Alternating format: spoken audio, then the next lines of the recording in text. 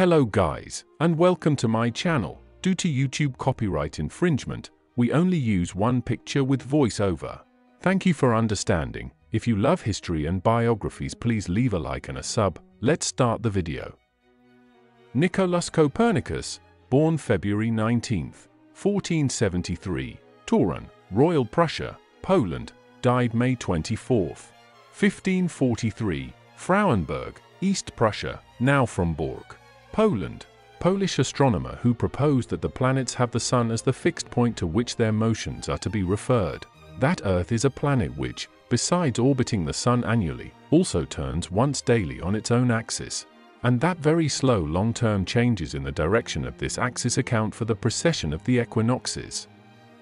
This representation of the heavens is usually called the heliocentric, or sun-centered, system, derived from the Greek helios, meaning sun. Copernicus's theory had important consequences for later thinkers of the scientific revolution, including such major figures as Galileo, Kepler, Descartes, and Newton.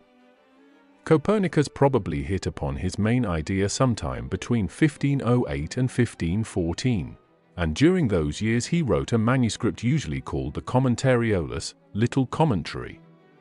However, the book that contains the final version of his theory, De Revolutionibus Orbium Celestium Libri 6 books concerning the revolutions of the heavenly orbs, did not appear in print until 1543, the year of his death.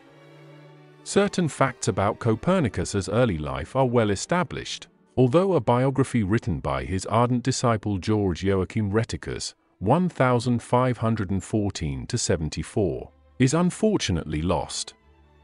According to a later horoscope, Nicolaus Copernicus was born on February 19, 1473, in Turin, a city in north-central Poland on the Vistula River south of the major Baltic seaport of Gdansk. His father, Nicolaus, was a well-to-do merchant, and his mother, Barbara Watsonrode, also came from a leading merchant family. Nicolaus was the youngest of 4 children. After his father's death, sometime between 1483 and 1485, his mother's brother Lucas Watsonrode, 1447–1512, took his nephew under his protection. Watsonrode, soon to be bishop of the chapter of Warmia, saw to young Nicolaus's education and his future career as a church canon. See researcher's note for information about Copernicus's nationality. Between 1491 and about 1494, Copernicus studied liberal arts, including astronomy and astrology, at the University of Krakow. Like many students of his time, however, he left before completing his degree, resuming his studies in Italy at the University of Bologna, where his uncle had obtained a doctorate in canon law in 1473. The Bologna period, 1496–1500, was short but significant. For a time Copernicus lived in the same house as the principal astronomer at the university, Domenico Maria de Novara, Latin, Domenicus Maria Novaria Ferrariensis, 1454–1504. Novara had the responsibility of issuing annual astrological prognostications for the city, forecasts that included all social groups but gave special attention to the fate of the Italian princes and their enemies. Copernicus, as is known from Rheticus, was the assistant and witness to some of Novara's observations, and his involvement with the production of the annual forecasts means that he was intimately familiar with the practice of astrology. Novara also probably introduced Copernicus to 2 important books that framed his future problematic as a student of the heavens: Epitoma in Almagestum Ptolemei, Epitome of Ptolemy's Almagest, by Johann Müller, also known as Regiomontanus, 1436–76, and Disputations adversus astrologiam divinatrissum, Disputations against divinatory astrology, by Giovanni Pico della Mirandola, 1463–94. The first provided a summary of the foundations of Ptolemy's astronomy, with Regiomontanus's corrections, and critical expansions of certain important planetary models that might have been suggestive to Copernicus of directions leading to the heliocentric hypothesis. Pico's disputations offered a devastating skeptical attack on the foundations of astrology that reverberated into the 17th century. Among Pico's criticisms was the charge that, because astronomers disagreed about the order of the planets, astrologers could not be certain about the strengths of the powers issuing from the planets. Only 27 recorded observations are known for Copernicus's entire life. He undoubtedly made more than that, most of them concerning eclipses, alignments, and conjunctions of planets and stars. The first such known observation occurred on March 9, 1497, at Bologna. In De Revolutionibus, Book 4, Chapter 27, Copernicus reported that he had seen the moon eclipse, the brightest star in the eye of the bull, Alpha Tauri, Aldebaran. By the time he published this observation in 1543, he had made it the basis of a theoretical claim that it confirmed exactly the size of the apparent lunar diameter. But in 1497, he was probably using it to assist in checking the new and full moon tables derived from the commonly used Alphonsine tables and employed in Novara's forecast for the year 1498. In 1500, Copernicus spoke before an interested audience in Rome on mathematical subjects, but the exact content of his lectures is unknown. In 1501, he stayed briefly in Frauenburg, but soon returned to Italy to continue his studies, this time at the University of Padua, where he pursued medical studies between 1501 and 1503. At this time, medicine was closely allied with astrology, as the stars were thought to influence the body's dispositions. Thus, Copernicus's astrological experience at Bologna was better training for medicine than one might imagine today. Copernicus later painted a self-portrait. It is likely that he acquired the necessary artistic skills while in Padua, since there was a flourishing community of painters there and in nearby Venice. In May 1503, Copernicus finally received a doctorate, like his uncle, in canon law, but from an Italian university where he had not studied, the University of Ferrara. When he returned to Poland, Bishop Watson Road arranged a sinecure for him, an in absentia teaching post at Wroclaw. Copernicus's actual duties at the bishopric palace, however, were largely administrative and medical. As a church canon, he collected rents from church-owned lands, secured military defenses, oversaw chapter finances, managed the bakery, brewery, and mills, and cared for the medical needs of the other canons and his uncle. Despite serving as a canon, Copernicus did not become a priest. Copernicus's astronomical work took place in his spare time, apart from these other obligations. He used the knowledge of Greek that he had acquired during his Italian studies to prepare a Latin translation of the aphorisms of an obscure 7th-century Byzantine historian and poet, Theophylactus Symmachus. The work was published in Krakow in 1509 and dedicated to his uncle. It was during the last years of Watson Road's life that Copernicus evidently came up with the idea on which his subsequent fame was to rest. Copernicus's reputation outside local Polish circles as an astronomer of considerable ability is evident from the fact that in 1514, he was invited to offer his opinion at the Church's Fifth Lateran Council on the critical problem of the reform of the calendar. The civil calendar then in use was still the one produced under the reign of Julius Caesar, and, over the centuries, it had fallen seriously out of alignment with the actual positions of the sun. This rendered the dates of crucial feast days, such as Easter, highly problematic. Whether Copernicus ever offered any views on how to reform the calendar is not known. In any event, he never attended any of the council's sessions. The leading calendar reformer was Paul of Middelburg, Bishop of Farsenbrunn. When Copernicus composed his dedication to De Revolutionibus in 1542, he remarked that mathematics is written for mathematicians. Here he distinguished between those, like Paul, whose mathematical abilities were good enough to understand his work, and others who had no such ability and for whom his work was not intended. The contested state of planetary theory in the late 15th century, and Pico's attack on astrology's foundations together constitute the principal historical considerations in constructing the background to Copernicus's achievement. In Copernicus's period, astrology and astronomy were considered subdivisions of a common subject called the science of the stars, whose main aim was to provide a description of the arrangement of the heavens as well as the theoretical tools and tables of motions that would permit accurate construction of horoscopes and annual prognostications. At this time, the terms astrologer, astronomer, and mathematician were virtually interchangeable. They generally denoted anyone who studied the heavens using mathematical techniques. Pico claimed that astrology ought to be condemned because its practitioners were in disagreement about everything, from the divisions of the zodiac to the minutest observations to the order of the planets. A second long-standing disagreement, not mentioned by Pico, concerned the status of the planetary models. From antiquity, astronomical modeling was governed by the premise that the planets move with uniform angular motion on fixed radii at a constant distance from their centers of motion. Two types of models derived from this premise. The first, represented by that of Aristotle, held that the planets are carried around the center of the universe embedded in unchangeable, material, invisible spheres at fixed distances. Since all planets have the same center of motion, the universe is made of nested, concentric spheres with no gaps between them. As a predictive model, this account was of limited value.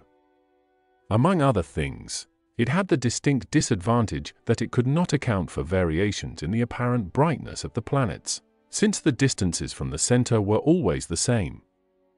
A second tradition, deriving from Claudius Ptolemy, solved this problem by postulating three mechanisms: uniformly revolving, offset circles called eccentrics, epicycles, little circles whose centers moved uniformly on the circumference of circles of larger radius, deferents and equants. The equant, however, broke with the main assumption of ancient astronomy, because it separated the condition of uniform motion from that of constant distance from the center. A planet viewed from the center C of its orbit would appear to move sometimes faster, sometimes slower. As seen from Earth, removed a distance e from C, the planet would also appear to move non-uniformly.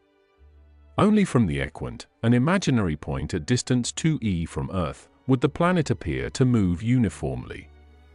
A planet-bearing sphere revolving around an equant point will wobble, situate one sphere within another, and the two will collide, disrupting the heavenly order.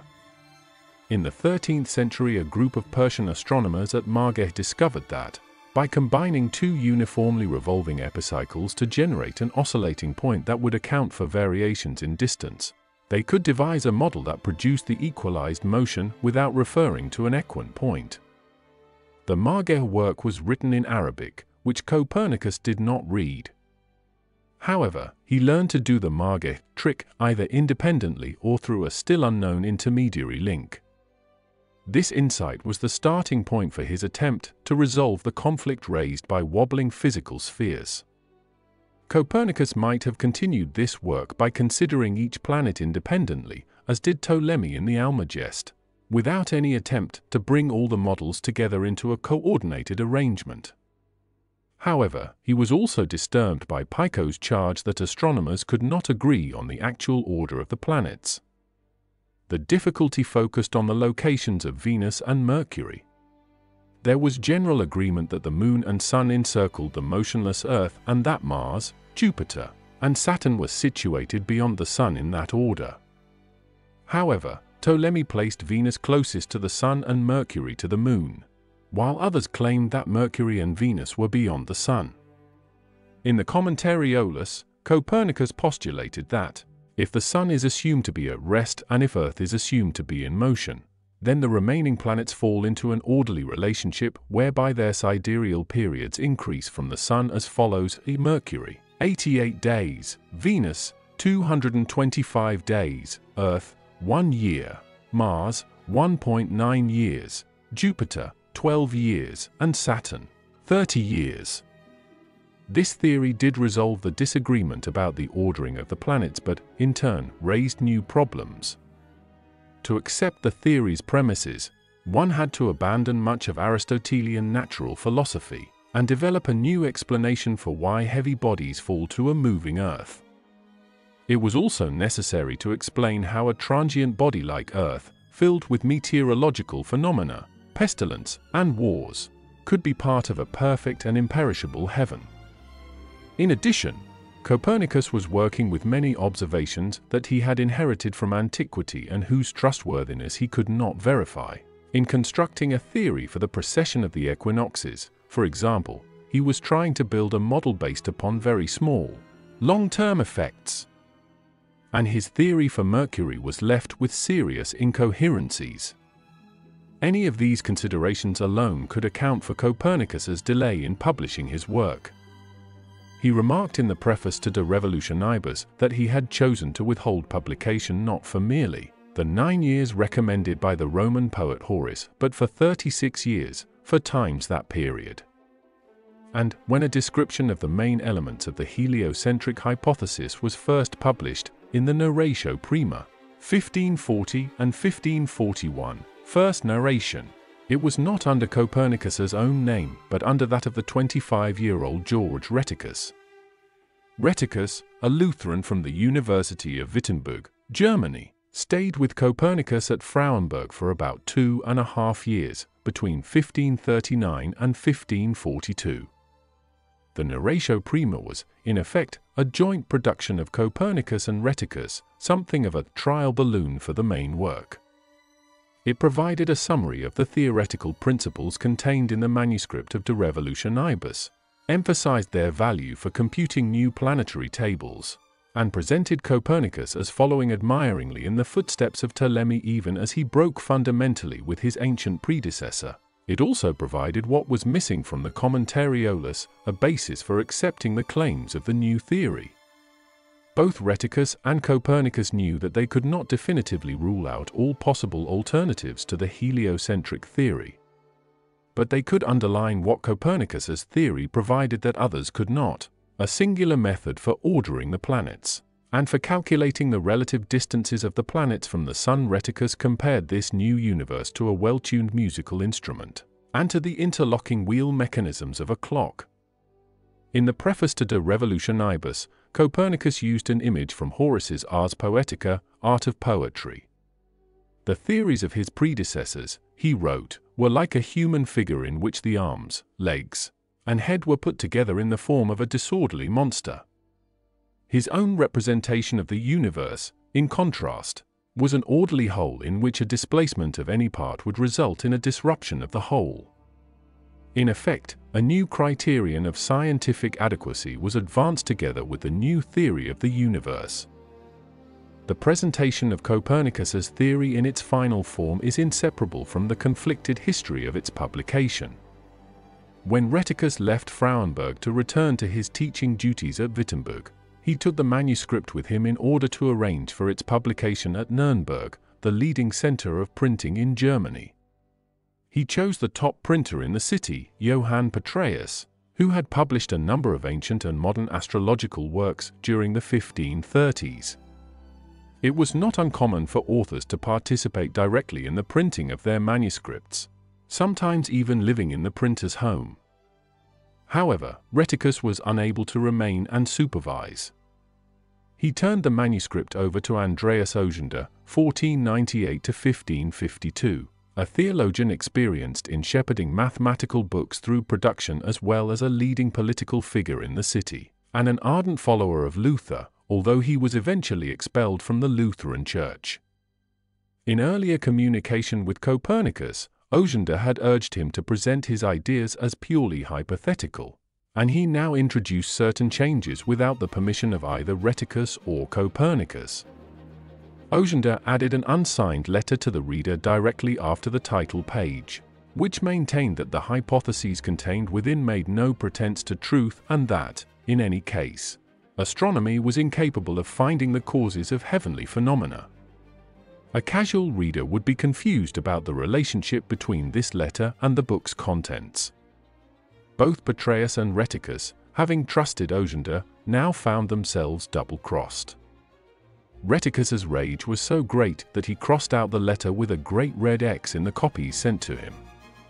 Believing as Rheticus did that Petraeus was partially responsible for the publication of the unauthorized preface, Copernicus's friend Tiedemann Gizzi, a Roman Catholic bishop, wrote to the city council of Nuremberg to demand that Petraeus be compelled to issue a reprint. However, the council refused to take action, and no public revelation of Oesender's role was made until Kepler revealed it in his Astronomia Nova, New Astronomy, in 1609. In addition, the title of the work was changed from the manuscripts on the revolutions of the orbs of the world to 6 books concerning the revolutions of the heavenly orbs, a change that appeared to mitigate the book's claim to describe the real universe.